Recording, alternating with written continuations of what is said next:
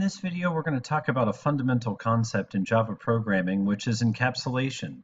First, let's review methods, and forgive me if you've seen this before and this sounds redundant.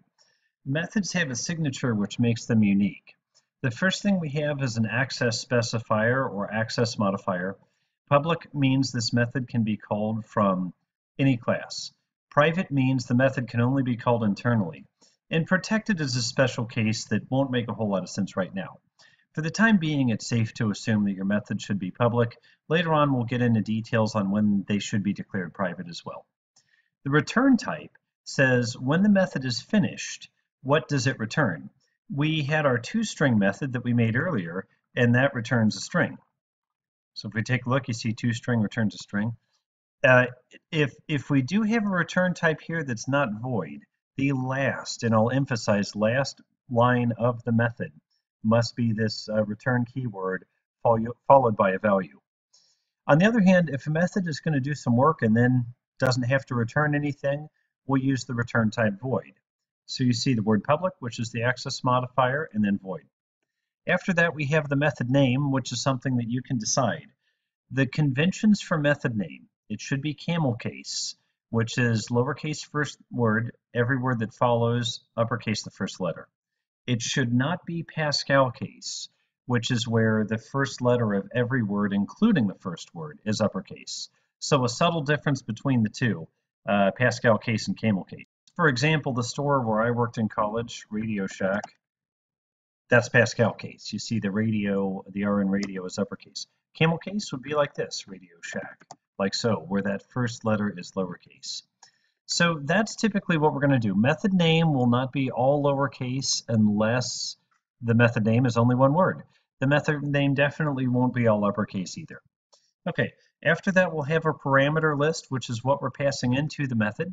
We've seen some examples here like our setter methods. You see int odometer, int miles per gallon, and double gallons of gas. And you see where we're calling that, we're passing in a double for gallons of gas, an int for miles per gallon, and an int for odometer.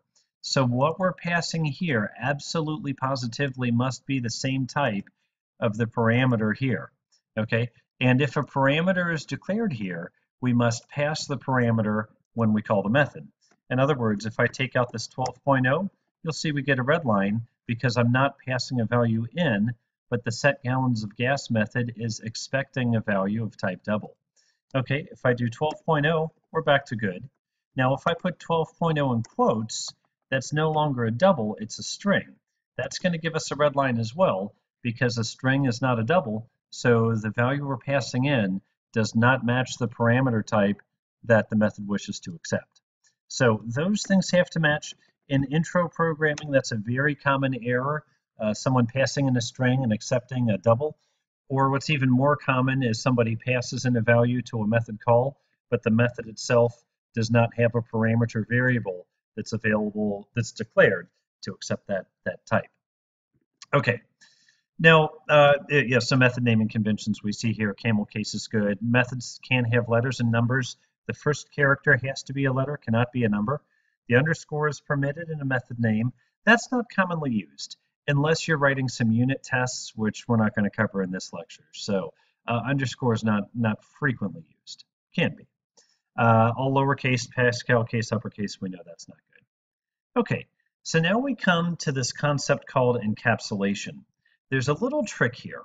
If I go to vehicle, watch what happens in driver.java if I say my vehicle.odometer equals, let's roll back the odometer, let's make it 5,000. I get a red line, okay? And if I mouse over odometer, it says odometer has private access in vehicle. So I go back to vehicle, and instead of making it private, how about I make it public? As soon as I do that, I'm able to directly access and change this odometer variable from another class. But that's considered bad practice. We don't want to do that. I'll go ahead and delete this line. In Java, we have a concept called encapsulation. And what encapsulation means is if we wish to change a variable's value, we have to do it by calling a setter method. Okay, so set gallons of gas, set miles per gallon, set odometer. If we want to read a value from an attribute, we will call the getter method.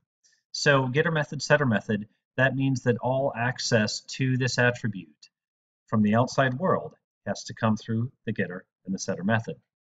That feels like a little bit of extra work, but remember it was very easy to create those getters and setters. All we have to do is right-click and refactor and then say encapsulate fields.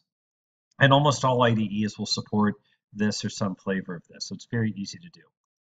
Now, have we really done anything though? Have we really protected our variables? Well, yeah. We could go in here on set gallons of gas. We could make sure this is not set to a negative value, because you can't have negative gallons of gas in our model.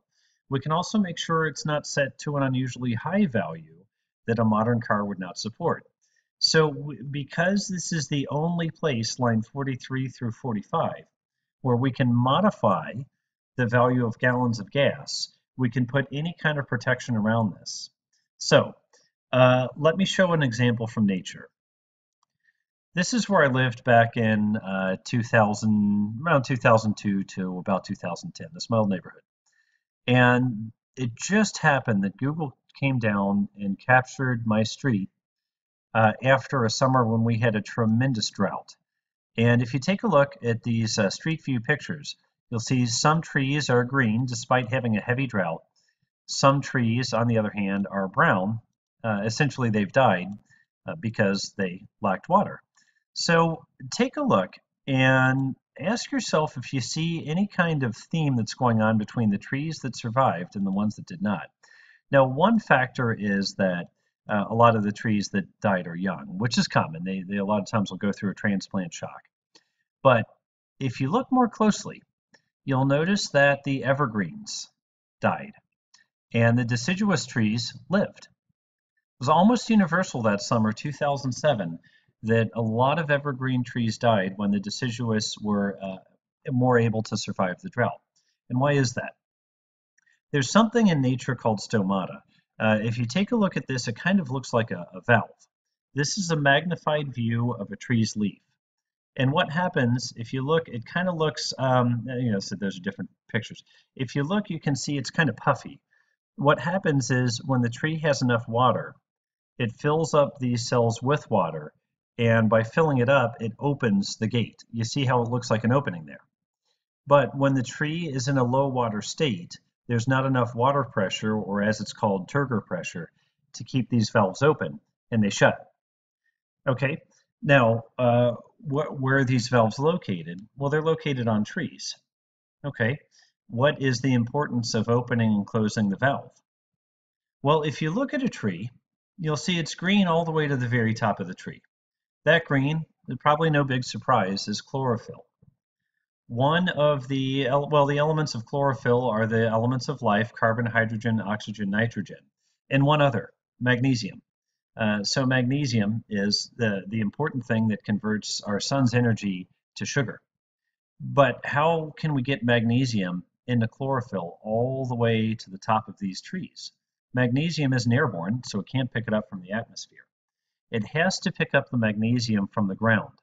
So how does the magnesium travel up the tree? And think about a very tall tree. How does it travel up the tree? Well, when there's sufficient water, the stomata will open. And when the stomata opens, it lets out water vapor. As it lets out water vapor, that creates a vacuum that pulls up the magnesium from the ground and makes it available to the top of the tree. Okay, now back to my old neighborhood. What's the difference between the evergreen trees and the deciduous trees? Well, think about a pine needle. A pine needle cannot wilt. A pine needle is always in a straight position. It's not something that bends. A deciduous leaf can wilt.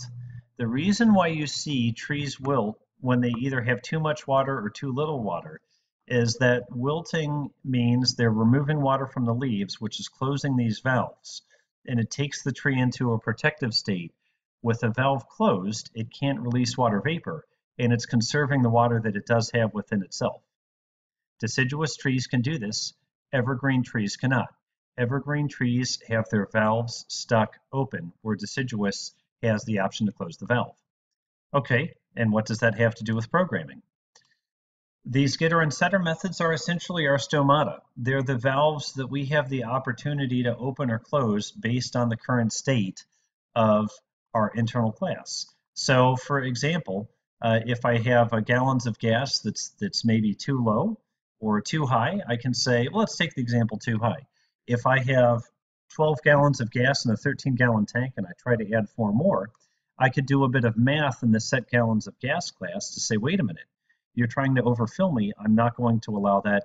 I'm going to shut my stomata. I'm going to turn off my valve. If I have some data that I don't want to be accessible externally, I can shut off the setter method. Again, I can either not have a setter method, or I can use some kind of computation in an if test to shut off that setter method. So that's why we use encapsulation in Java. A side note for my friends who are going to go over to the land of .NET. .NET typically, historically at least, isn't as stringent on the concept of encapsulation. What they will do occasionally in .NET is they will make some kind of alias variables that act as a shortcut for getters and setters. On the same note, .NET does not tend to be as stringent on naming conventions for methods.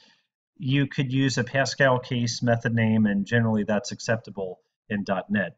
It's interesting, if you have a .NET programmer who converts to Java, you can usually tell because their method names are Pascal case. Similarly, a Java programmer who learns .NET, you can usually tell because all the method names will be Camel case instead of Pascal case.